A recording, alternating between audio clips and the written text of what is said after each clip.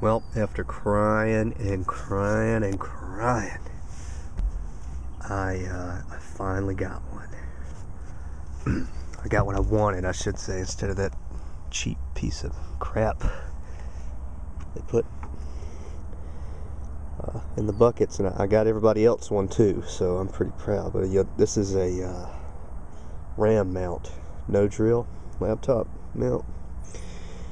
And one thing I like about it is how close in front it can get. You see, it goes even farther, but it's touching the steering wheel.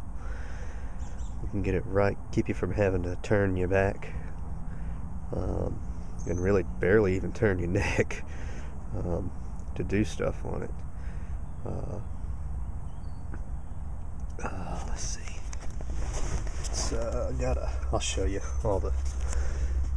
There's the one joint and then the other joint, but you can raise this up too. But what I like about it is not only that, but you can loosen this stuff up and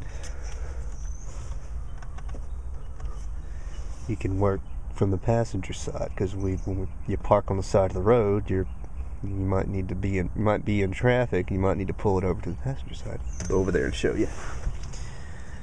Yeah, right at the passenger side, so you don't have to jump over anything or just kind of twist the thing, and push it on over. No problem. Now, if we had Path Track, of course, it wouldn't be such a big deal to have it do that, I guess. But I don't know if we're ever going to get that on our meters, that is. But underneath is a spring-loaded mechanism. It's just a ball joint where you can unloosen that, and it'll move anywhere you want it.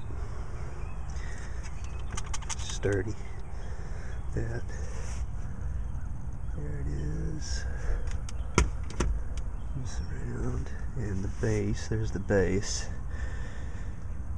And you take the existing bolts out of the seat rails. This one was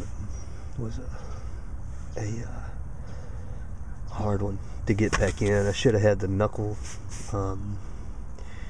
socket, but I didn't have one. But I wound up getting it with an open end, a short open, or a closed end actually. It took forever because the bolts they give with it don't have a tapered end on them, and the ones that come out are tapered in. So it takes forever to get them to thread back in there right. But once you get them in there, everything's cool. So, and it comes in a million pieces, so you got to put everything back together. And the directions are very vague, I have to say. I had to kind of look at the picture. There's not very in-depth instructions, but if you're halfway mechanically inclined, you can kind of put two and two together, get it up and running. There it is. I'm very proud. It makes a world of difference after just having it sit over here in the seat since I've had the truck here. And would be amiss if I didn't mention the hard hat racks that I have, thanks to Scary Good. Some bitch is scary good. But you'll notice it's just feeder. It's just a 500 feeder that I got wrapped around and stuff. So yeah, just looped it around like that. Sits in there. Had to kind of come out and loop these out a little bit, the edges, to keep it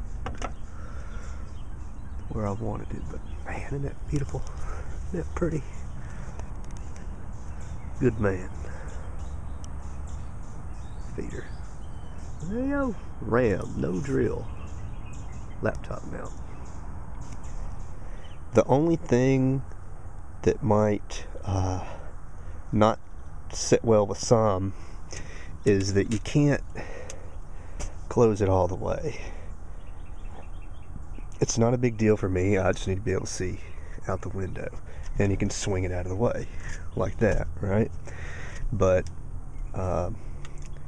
the mounts keep it, unless you put them all the way up here. You might be able to close. You're still not gonna be able to close it all the way, though. because they're kind of big. But that's the only thing about it. I guess, you know, you give and you take, you know, I guess take the good with the bad. So, but I don't know, all you gotta do is that. Push that away, get tall, your center console there.